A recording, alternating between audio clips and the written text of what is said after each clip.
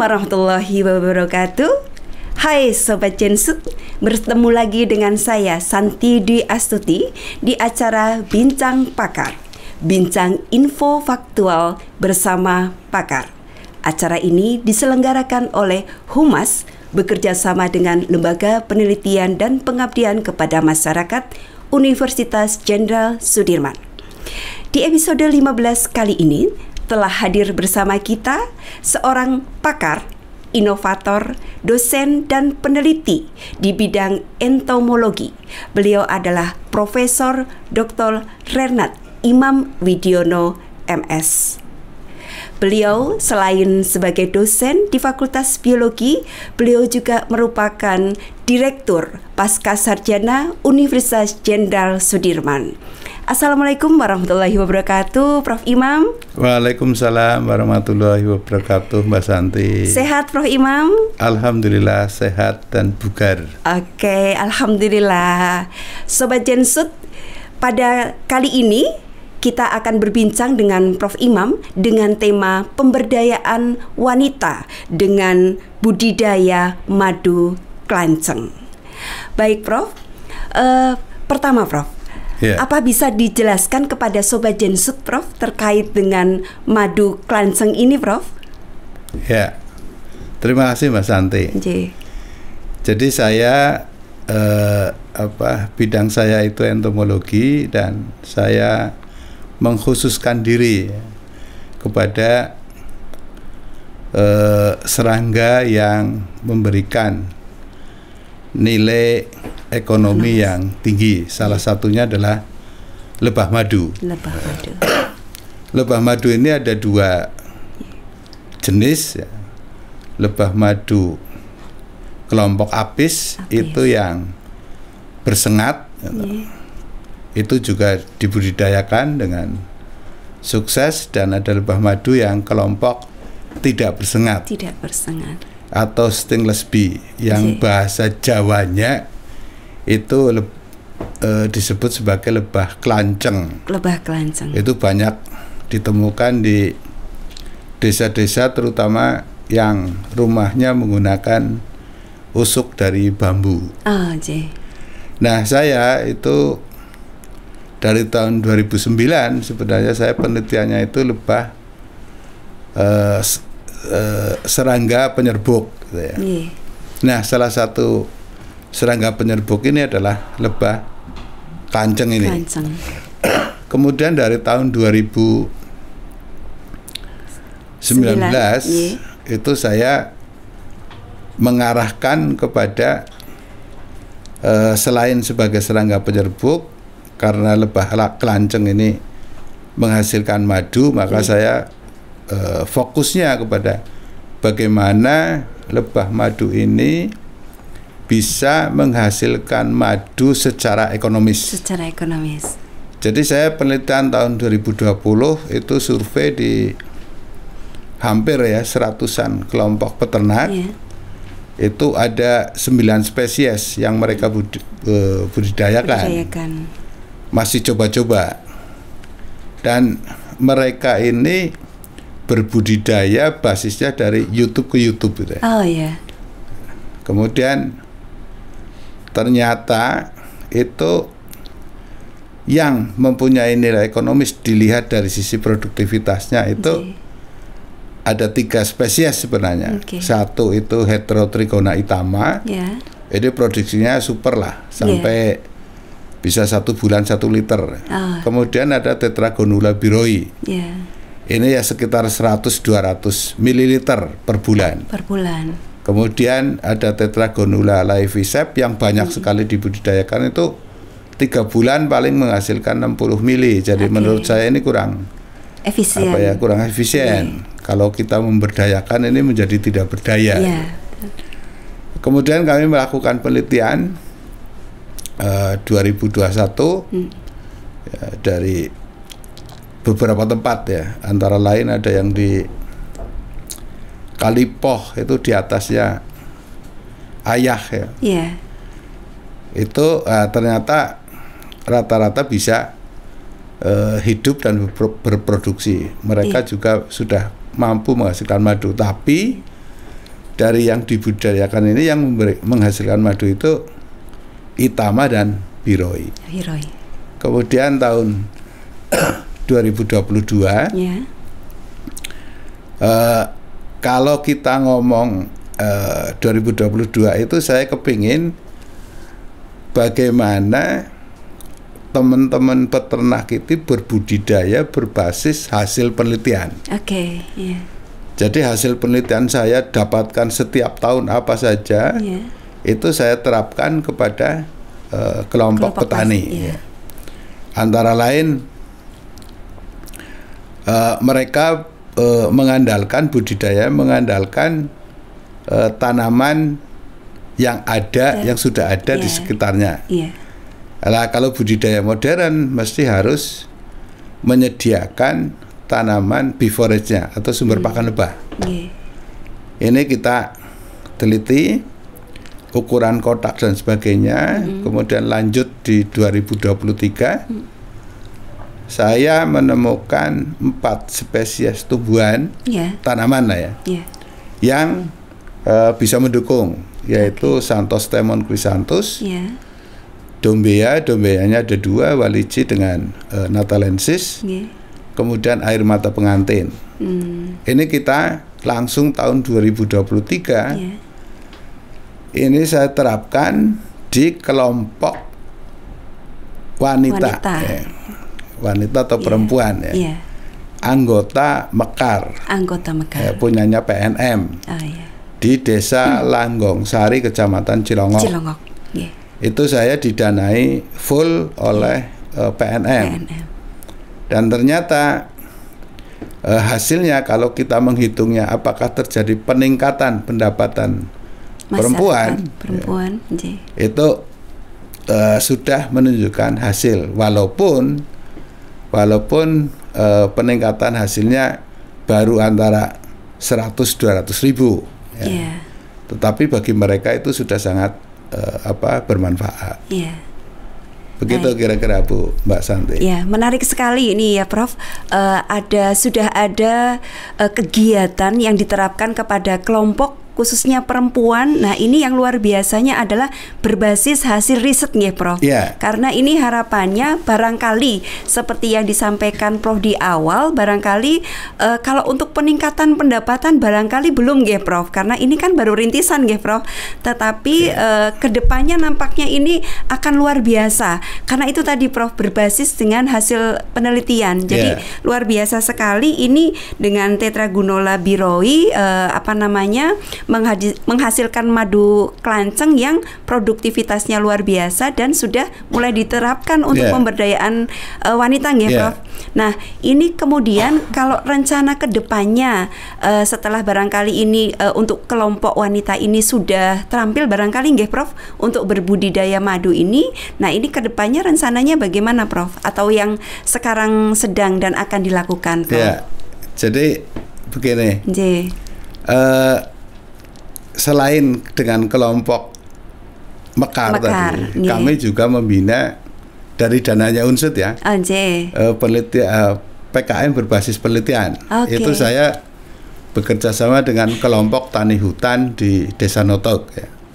Banyumas ya Prof? Ya, Banyumas, Otik Raja Banyumas. Itu kelompok tani hutan. Kami juga pernah dengan kelompok wanita tani di Banjarnegara. Itu juga didanai PNM. Kalau yang kelompok tani hutan itu sumber dananya dari Unsoed ya.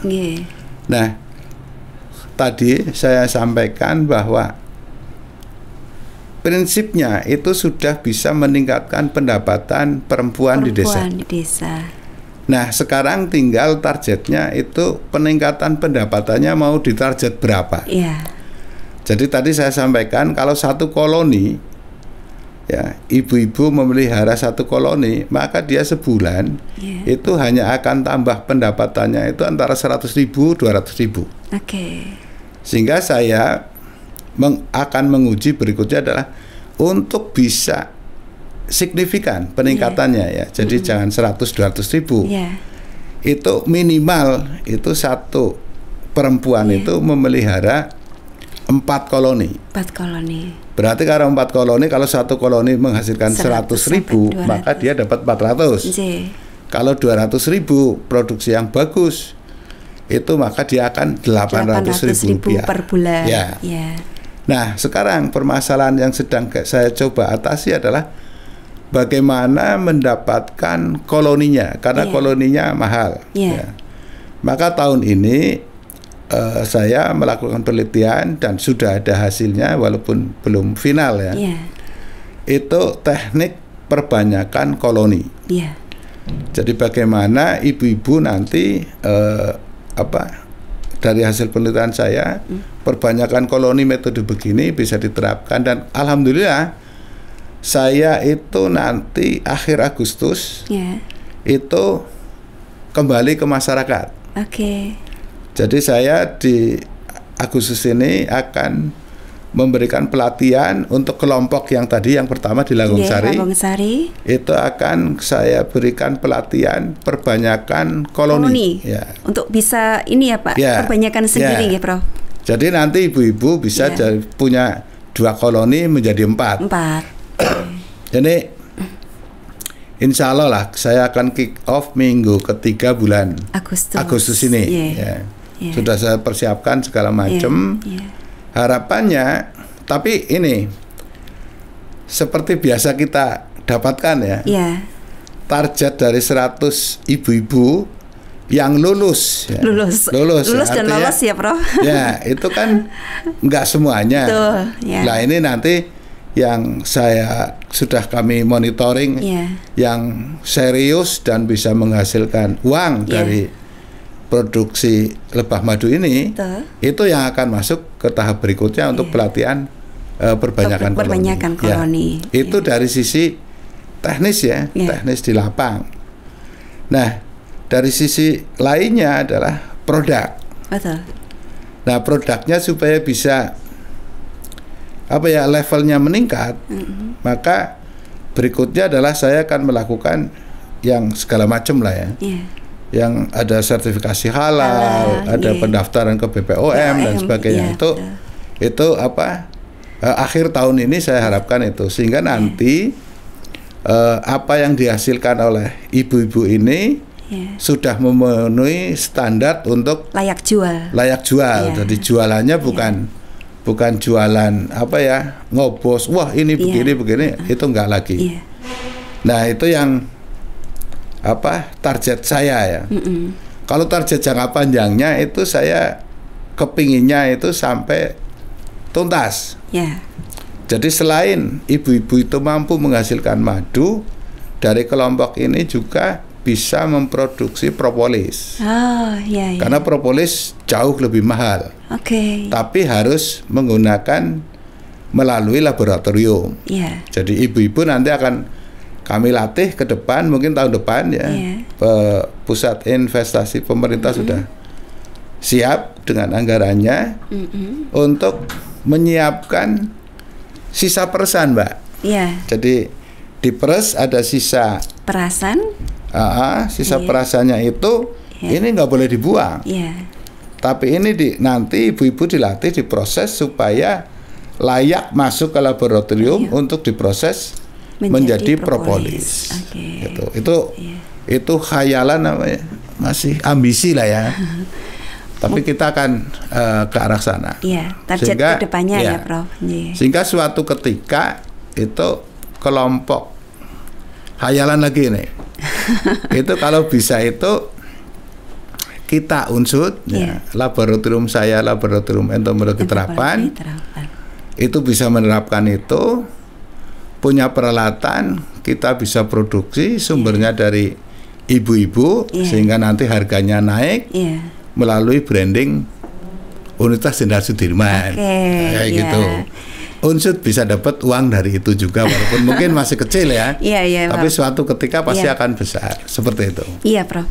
Jadi ini luar biasa sekali ya, Prof. Barangkali perencanaan untuk pengembangan risetnya ini bisa 5-10 tahun ke depan ya, Prof. Betul. Karena ini luar biasa untuk percontohan ya, Prof. Jadi barangkali ini sekarang sudah ada Madu Klanceng sedang menginjak untuk pemenuhan sertifikasi agak siap jual dan layak jual ya, Prof. Barangkali nanti juga targetnya sampai ke ekspor ya, Prof.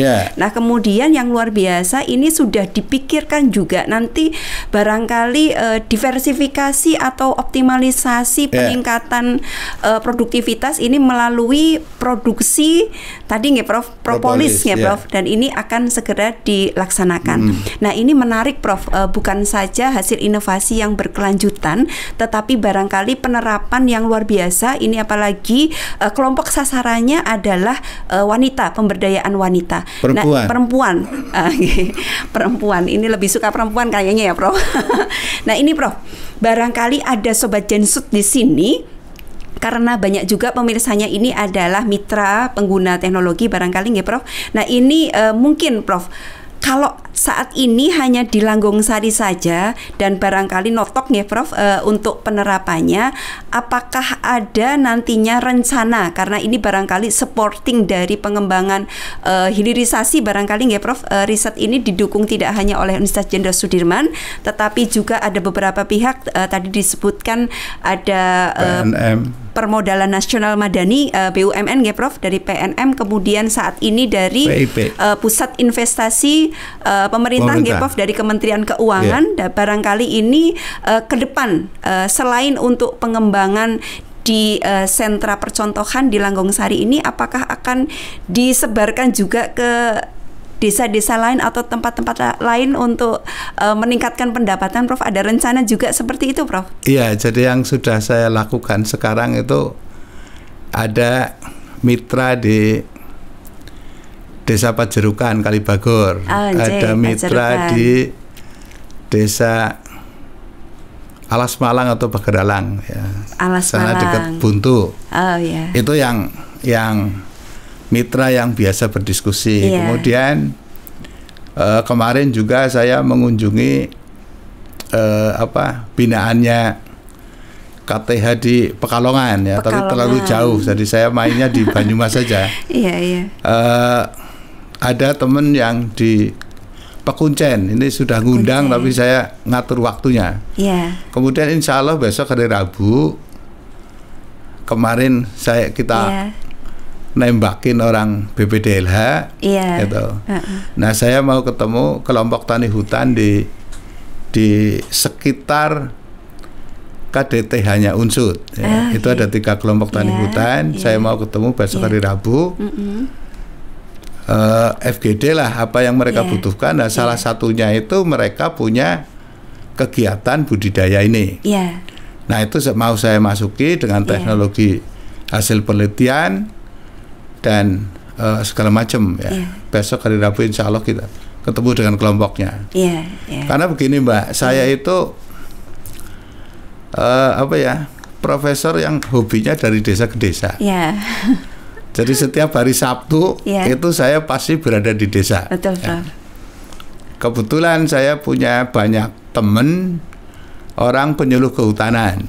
Jadi cabang dinas kehutanan 6 maupun cabang dinas kehutanan 7 itu saya biasa bermain. Oh, dia ada di lokasi ini, Prof, ini ada yang menarik, saya datengin kayak gitu. Itu hiburan yang luar biasa, Mbak. Salah satunya adalah mencoba memasyarakatkan hasil penelitian ya, bukan budidaya klanceng ya. Kalau budidaya klancengnya itu mereka sudah rata-rata sudah ada lah ya, banyak sekali itu. Tapi hasil penelitian ini yang saya sampaikan. Oh, ini nggak begini mestinya, harusnya begini, harusnya begini. Dengan bahasa yang masyarakat ya, bahasa desa lah ya, seperti itu. Jadi lebih ini nggih Prof, bagaimana kalau budidaya itu mungkin mereka sudah biasa, tetapi bagaimana barangkali kalau dari Prof Imam itu kan punya SOP nggih Prof, yang harapannya itu nanti dengan SOP tersebut, dengan standar produksi yang benar, barangkali nanti dengan ini akan meningkat ini produktivitasnya gitu nggih Prof. Selain juga ini Prof, kalau yang terkait dengan varietas ini memang nantinya ke depan itu yang akan diunggulkan ya Prof, yang artinya harapannya itu yang akan dibudidayakan. Jadi saya memilih Biroi sebenarnya ada tadi ya, saya sampaikan Heterotrigona Itama.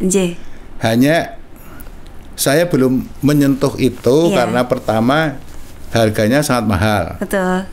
Jadi kalau dana penelitiannya Unsoed nggak nyampe itu. Saya paling-paling bisa cuma 20 koloni, kalau ini bisa 40 koloni gitu ya. Kemudian saya juga mencoba ini tahun ini menguji kemampuan adaptasinya Biroi terhadap habitat pemukiman. Karena kan aslinya dari hutan. Bagaimana dengan habitat pemukiman di depan kampus Fakultas Biologi saya pelihara. Perkembangannya bagaimana di rumah saya yang di Pabuaran itu kota apa desa ya, tapi kelurahan gitu. Yang kondisi begitu saya pelihara, ada 12 koloni di rumah. Itu saya nggak target menghasilkan madu, tapi itu pengamatan harian. Jadi saya mengamati aktivitas hariannya, bagaimana dia setiap hari mengunjungi bunga tanaman apa saja, walaupun ujungnya tetap saya menghitung produktivitasnya itu berapa. Jadi kemarin sempat panen alhamdulillah hampir setengah liter lah ya di rumah satu koloni itu. Satu koloni hingga 500 mili Prof. Itu berarti tanaman yang ada di sekitar saya sangat mendukung lah. Itu tanaman-tanaman yang tadi saya sampaikan di awal. Itu kemudian Mbak, satu hal yang sangat penting itu tadi saya mengkampanyekan itu hasil penelitian. Jadi dosen itu berkegiatan di masyarakat itu akan lebih keren kalau itu hasil penelitian kita. Jadi jangan sampai kita ngomong di sana, habis itu pulang ketika terjadi masalah ditanya lagi, aku juga nggak tahu Jadi ini terus itu sama mengurangi yang jere YouTube tidak berhasil penelitian, tidak berbasis data ilmiah Prof. Itu mengurangi itu aja sebenarnya. Nah ini Prof, barangkali Prof ada Sobat Jensut yang ada di sini ini ingin mengetahui lebih dalam terkait dengan tadi budidaya Klanceng, bagaimana meningkatkan produktivitas madunya. Ini bisa ya Prof ya? Misalkan nanti ini ingin kayaknya ini baru terbatas nih Prof Imam gitu, tetapi kalau ingin mendapatkan informasi yang lebih dalam itu saged nih Prof? Bisa. Tadi saya sampaikan saya itu hobinya kalau hari Sabtu itu dari desa ke desa. Jadi nggak usah khawatir kalau punya kelompok, misalnya punya kelompok pengen madu sudah ada gitu nggih Prof? Ada kelompok atau kepengin kelompok itu kepengin, ya tinggal menghubungi saya aja, saya pasti datang. Beberapa minggu yang lalu kami ke Desa Samudra juga begitu ya. Desa Samudra di mana itu Prof? Desa Samudra itu Kecamatan Gumelar. Di atas, tapi lebih dekat lewat Paguyangan. Prof. Itu sana ada kelompok penggiat konservasi gitu. Oke, jalan ke sana. Ada kelompok relawan penanggulangan bencana. Itu mengundang ya kami siap juga. Gitu. Intinya adalah bagaimana memaksimalkan hasil penelitian ini supaya bisa betul-betul diterapkan kepada masyarakat dan bermanfaat nggih Prof? Ya, syukur-syukur nanti adalah impact-nya adalah meningkatkan pendapatan seperti itu ya Prof. Bagi mereka meningkatkan pendapatan Bagi saya meningkatkan peluang masuk surga. Ilmu yang bermanfaat. Nah, kemudian ini Prof, ada yang menarik Prof. apakah untuk pembudidayaan madu klanceng ini nggih Prof, itu bisa diindustrialisasi nggih Prof? Jadi mungkin kalau di masyarakat implementasinya adalah masyarakat itu punya koloni-koloni yang barangkali nanti akan digandakan sehingga jumlah koloninya itu akan lebih banyak nggih Prof. Tetapi barangkali apakah nanti misalkan pembudidayaan di tiap-tiap masyarakat ini apakah bisa menghasilkan kualitas yang seragam, Prof? Dari tiap-tiap masyarakat yang membudidayakan itu, Prof? Ya, itu pertanyaan yang hebat ya. Persoalannya begini, kualitas madu ini, ini sangat ditentukan oleh sumber pakan. Nah, sumber pakan, Mbak Santi tahu persis lah ya.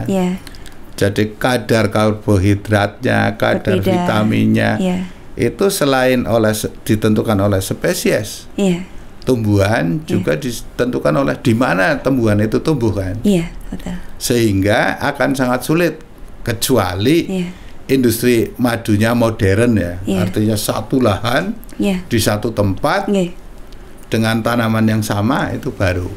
Jadi target kami sebenarnya itu nanti itu ada beberapa hal yang harus bisa diseragamkan yang secara laboratorium bisa dilakukan.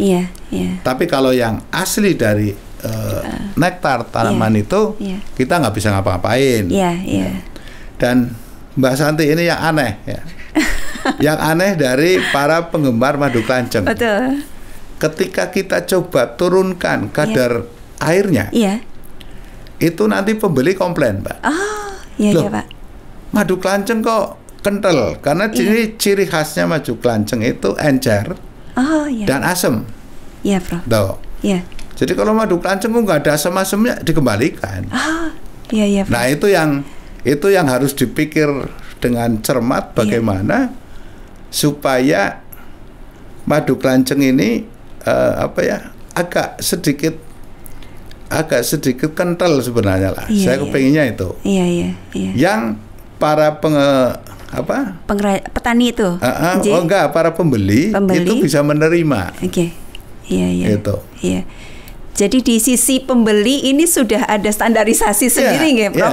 Barangkali terhadap tingkat kekentalan madunya, termasuk rasa madunya nggih. Padahal sebenarnya ada banyak faktor yang mempengaruhi karakteristik dari madu yang di tiap-tiap tempat itu berbeda nggih, Prof? Tergantung tadi. Jadi ada yang beredar itu kan ada madunya Apis mellifera, Apis serrana, yang tadi bersengat, ada madu klanceng itu belum banyak dijual secara industri ya. Itu. Nah, kalau beli ke peternak itu orang yang beli itu nggak bisa dibohongin. Oh, ini madunya masih serrana nih, bukan klanceng. Nah, contohnya orang yang pertama gitu membedakan ini madu klanceng pasti sudah tahu. Madu klanceng itu kecut. Asam. Itu. Asam. Kemudian lebih encer. Kalau Apis mellifera, Apis serrana itu manis full, manis, nggak ada kecut-kecut ya. Itu. Lah untuk bisa dibuat sama nanti orang nggak nyari madu klanceng. Jadi memang ada kekhasan madu klanceng ini dibanding madu yang lainnya ya, Prof. Dan itu sangat sudah diketahui oleh para penggemar madu klanceng ya, Prof. Oke, Prof. Hari ini Prof Imam juga membawa ini produk hasil dari pendampingan di Langgung Saring ya, Prof. Barangkali bisa diperlihatkan Prof kepada sobat Genset, Prof. Ini kemasannya masih sederhana. Ini produk dari teman-teman mitra perempuan di Desa Langgung Sari dari hasil berbudidaya Tetragunola Biroi. Dengan madu klanceng ya, Prof. Dan ini kemarin sudah mulai diekspokan ya, Prof, dan sudah mulai dipasarkan ya, Prof. Alhamdulillah bulan Juli ya. Bulan Juli itu sudah pameran di Sarinah. Alhamdulillah laku keras ya. Kemudian kemarin juga di Java acaranya Heritage. Di Java Heritage, kemudian di acaranya temu alumni. Dalam masih skala kecil-kecil gitu lah. Seperti itu. Baik, Prof. Baik, sebelum kita akhiri diskusi kita terkait dengan budidaya madu klanceng dan penerapannya oleh kelompok wanita di Desa Langgongsari dan di beberapa tempat, barangkali Prof. Imam bisa menyampaikan closing statement untuk Sobat Jensut di rumah, Prof. Monggo, kami persilahkan, Prof. Ya, terima kasih Mbak Santi. Jadi alangkah hebatnya ya kalau setiap kali penelitian apapun hasilnya itu bisa tersampaikan kepada masyarakat. Seperti saya contohnya kepada ibu-ibu di pedesaan yang mungkin jauh sekali dari pemahaman teknologi yang baru itu. Nah ini saya sangat happy bisa memberikan karya saya yang sangat kecil ini kepada masyarakat pedesaan, kepada ibu-ibu khususnya, dan harapan saya itu bisa mampu meningkatkan pendapatan, berapapun peningkatannya, tapi targetnya adalah mampu meningkatkan pendapatan perempuan di pedesaan. Gitu. Terima kasih sekali Prof. Sudah menyempatkan waktu untuk berbincang dengan Sobat Jensut semua di episode 15 kali ini. Mudah-mudahan Prof. Imam tetap semangat, tetap keren dan luar biasa untuk menginspirasi dosen dan inovator yang ada di Universitas Jenderal Sudirman dan membersamai masyarakat yang ada di desa ini, Prof. Luar biasa sekali. Terima kasih Mbak Santi. Sehat dan sukses selalu, Prof. Amin. Sobat Jensut, demikian Bincang Pakar episode kali ini. Jumpa lagi di episode Bincang Pakar berikutnya. Wassalamualaikum warahmatullahi wabarakatuh.